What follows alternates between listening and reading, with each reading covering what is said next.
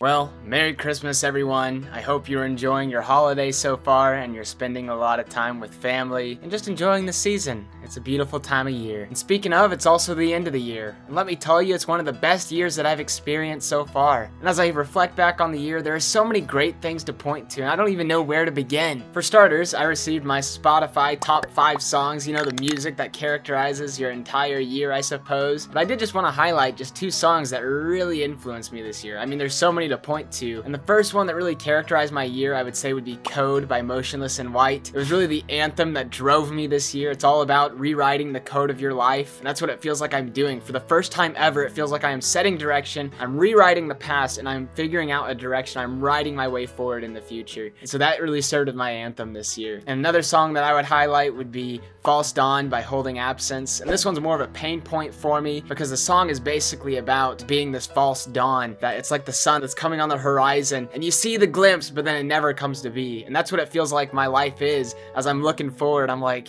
I feel like I'm going somewhere, I'm making something, but I have this fear in the back of my mind that I'll never make it anywhere and nothing will ever become of me. That one hurts if that's the reality that I have to face. And so that's been another driving point in the opposite direction. One is driving me towards like, yes, I can do this, I can crush it. And the other one's going, I'm really afraid of this and I'm gonna keep running from it. So those have been just the 2 that I would recommend checking out. Would love to hear your song tops as well, you know?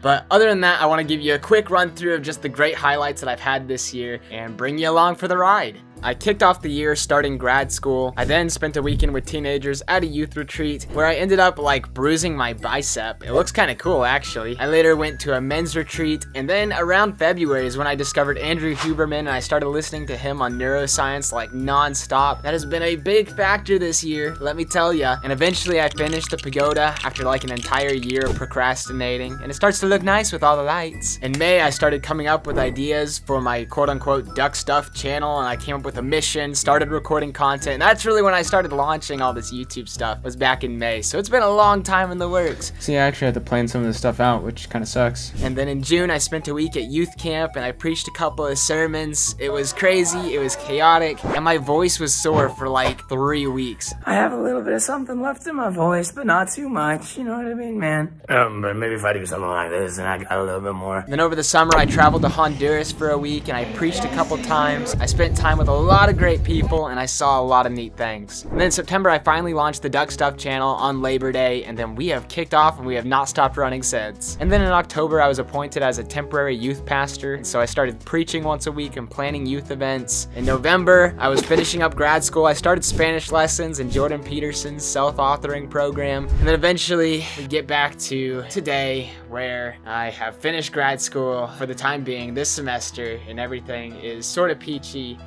Great, it's been awesome, and we're still going, and now we're taking a break here and we're getting ready for the new year. So it has been chaos, man, and I have loved every second of it. There's so many great things that I've taken away from this year. In fact, I would say that this is the year that I've learned more than anything that I ever have in the years prior, and unless you're counting like when I was 2 and learning all the sensory motor skills and how to function as a human being. But like this year I've just learned so much from podcasts, from interviews, just from reading books. I've read 10 books this year, listened to countless other things. And I have just learned so much and I'm shaping my mind. I built on several friendships this year and I disconnected from a couple friendships just cause I'm so isolated. But I'm also gaining and growing and learning at the same time, and that's what's important. I've learned a lot just about leadership. I've learned in presenting and editing and scripting and all the things that go with making a YouTube channel and reading and learning, just learning different skills and character traits, maturity, responsibility, just growing in intellect and knowledge and wisdom and trying to apply these things and concepts to my life.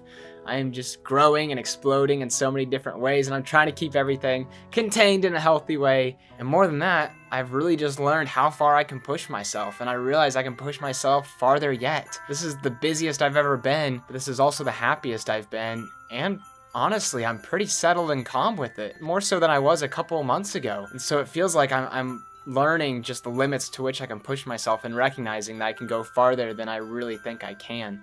And that there's a lot more for me to go. So it has been an incredible year and I'm just so grateful for all of the opportunities that I've had. And if you would, please share some of the highlights and experiences that you've had this year that have helped to shape you. I would love to hear some of your successes, and I hope they are just as exhilarating and just as exhausting as mine. But here's to 2024.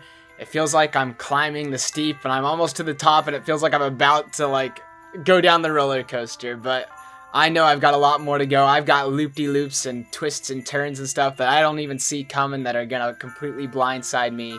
But that's all part of the experience, and that's what I'm in for. I'm in for the ride. So, what can you do except brace for impact? I'm bracing. See you next year.